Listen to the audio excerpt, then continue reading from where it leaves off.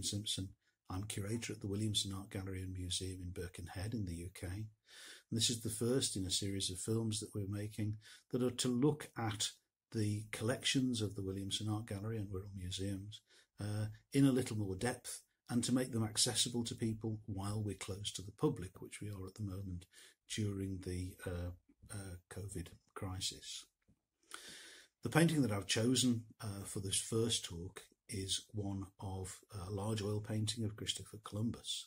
Columbus has been very much in the news in 2020, particularly in recent weeks, where statues have been coming down, and his legacy as the European discoverer in the late Middle Ages of the Americas, and the effect it had on indigenous peoples in particular, has very much been called into question. The artist of this painting is a gentleman called Emanuel Leutze, who was born in 1816 in Württemberg, which is in Germany. And as a small child, he and his family moved to Philadelphia, and that's where he grew up. He became an itinerant portrait painter, moving around America, went back to Philadelphia in 1839, and then returned to Europe, travelled around Europe, settled in Dusseldorf, because he wanted to train and to experience the subject paintings that were being done there, where high Victorian subjects, history subjects and religious subjects were considered really the most important part of history. Leutze's name is best known in the United States as the painter of what has become an iconic image in American history, which is Washington crossing the Delaware in the Metropolitan Museum in New York. Again, it's a large oil painting with Washington standing in the prow of a small boat crossing a river on Christmas Day in 1776. And he's being rowed across, and ice floes are being parted. And this was a key moment in the American War of Independence. And Leutze has encapsulated it in such a way that the image resonates and is so well known in the United States that I bet there is hardly a person who doesn't recognise the image. Columbus was an important part of American history, and Leutze, having grown up in America, and he felt American. He felt that America was part of his soul and the democracy that it represented. And the connection between Europe and America was represented by Columbus. So he did a number of subject paintings of Columbus from both before the discovery of the voyages in 1492 and afterwards. One of the most famous, certainly in the 19th century, was one called Columbus in Chains, which is part of the Columbus story when Columbus was challenged as governor of Hispaniola because he ran a very brutal regime there.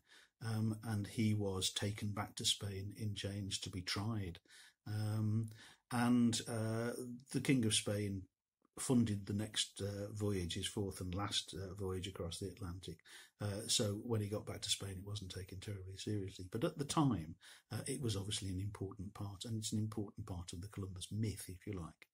And this painting was used in 1892, which was the 400th anniversary of the voyage to discover America.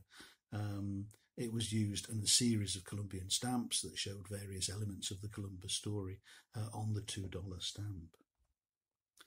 So, to come to our painting properly, the painting shows Columbus standing in the prow of the Santa Maria, pointing west, looking hopeful, looking prophetic, looking towering above everybody else, and it is a very sort of portentous and a figure that has great gravitas. It's a sunrise, looking hopeful, looking west, looking for the new world, looking for new money, looking for new lands, and everything about it shows the hope that was vested in Columbus at that time. One of the most interesting things is that, in fact, this is the second version of the subject that Leutze painted. He painted a version while he was still living in Dusseldorf in 1855. This is a picture which is in private hands. It went through Christie's sale room within the last 10 years.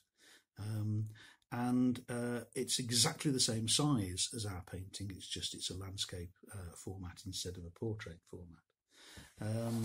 And what we see is exactly the same scene, and the figures are very, very similar. This was 1855, ours was painted in 1865. Columbus is standing in an identical pose, looking portentous, pointing west, while he's saying farewell to his son, who's hanging off his right arm. And part of the myth, if you like, of Columbus was that by bringing European civilization, bringing Christianity to the Americas, he was improving the world. So that's something that's called into question these days. Hence, the priests who are bidding him farewell are an important part of the composition, and the two priests are in almost identical poses in the two paintings. On the one side, there's a young gentleman in a red hat who's a very similar figure, but in fact the other figures have been reversed. So there's an older lady with a child, and there's a gentleman with a sort of casket with documents in, and they've been swapped over between the two paintings. But Leutze was very good, with his training in Germany in particular, at catching nuance, catching character, and the individual faces show great penetration and great concentration on the way he's telling the story, because telling the story is what it was all about. Now, the painting was in, our painting was painted in 1865, and only a year after it was painted, 1866, it was transferred from New York to London. And the reason for that, I've got a rare variety of documents about it, but one of the reasons for that was that the gentleman who consigned it, who was a gentleman called Darby, who ran the Derby Gallery in Broadway in New York, he said that basically he sent it to London to sell it, because he as quoted from a letter of him, there being but few people in this country that have both the taste and the money for works of such value.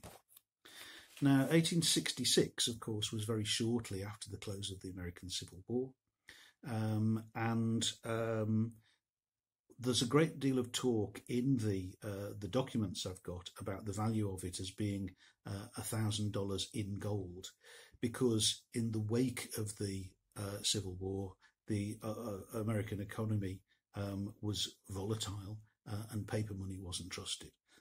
So the fact that it was $1,000 in gold was very important. It was consigned by the Inman Line in March 1866 to be sent to Henry Graves in Pall Mall in London. Henry Graves was a print seller and a major picture dealer, really, in London, in the hope of gaining a sale. But part of the reason why we have so much correspondence is that the packing case was damaged en route. So hence the value of it was extremely important. The damage to the painting there's a gash across the centre, which we assume is the result of that. It could do with a bit better conservation than is on it at the moment. But that must have compromised the sale possibilities of the painting. And exactly how many hands it went through, we can't tell because we haven't done the research, I'm afraid, to find that out.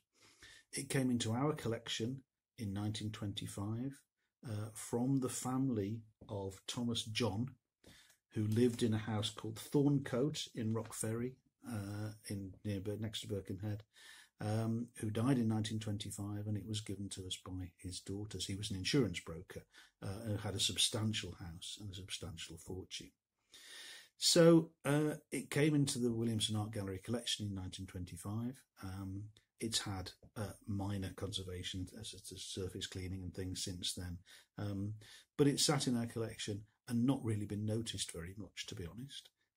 So it's a great pleasure to be able to bring it to the fore and expose it to the world, if you like. I hope you've enjoyed this, and we will be doing some more, possibly shorter talks in the future. Thank you very much. Bye-bye.